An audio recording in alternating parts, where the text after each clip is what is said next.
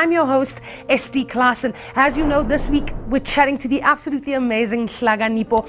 Went from studying his honors in accounting to becoming a property investor, real estate agent, and property coach. To our viewers at home, as you know, we have a fun-filled, fun-packed show for you every day this week. We have Zamantungwa Khumalo on the Private Property Podcast, live at 7 p.m. from Monday to Friday. And of course, if you're interested in farming and agriculture, we have Mbali with you Tuesday and Thursday at 8 p.m. And of course, are you shopping for your perfect home? Chad travels Mzansi and finds that gorgeous, gorgeous homes around Johannesburg. If you're looking for your perfect home, that's every Monday and Friday at 8 p.m. And without further ado, just before we start the show tonight, as you know, we are looking for those absolutely amazing stories. Do you have a story to share with us on the First Time Home Buyer Show? Are you a visionary, a property investor, a author? Do you know about property and want to share your story with us? Well, now is your chance. Put it down in the comment section below. If you know anyone,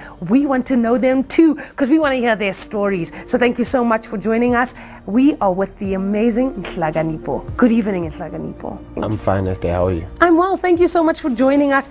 I've listened to a few interviews, and I know you also run your own YouTube channel where you educate people. And it's so amazing because in this industry of real estate, we're all extremely frightened by the jargon, by things we hear. But to have someone who, it's like free education.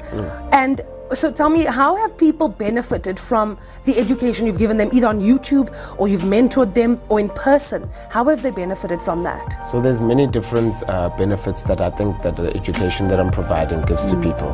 Firstly, just to be able to make the decision, the financial decision to purchase a property, knowing how to manage your own personal finances, how to increase your credit score, and all those kind of details are things that I help people with. And I've had a lot of people thank me in my DMs, sending me inboxes on Facebook and on Instagram, just showing appreciation, saying thank you for the assistance. I've now purchased my first home.